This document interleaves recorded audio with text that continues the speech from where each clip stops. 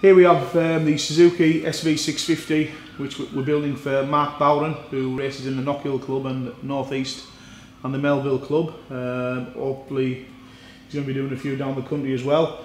This bike came to us as a standard 2006 SV650, the sit-up and beg model, not even the sport model. We've taken the engine out, refreshed the bottom end. It's now in our engine room with Ian, having the head work done and all the cam work done.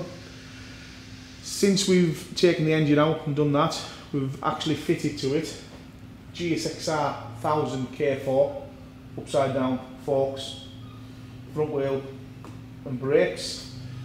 In the back we've put an all-ins rear shock. At the moment it's awaiting a new front subframe bracket because we're going to be fitting it with a 2008 R6 fairing, Honda Fireblade tailpiece. The rear subframe we've put on is one of Chris Ambler Race Fabrications pieces of absolute class, to be honest. It's a lovely bit of kit.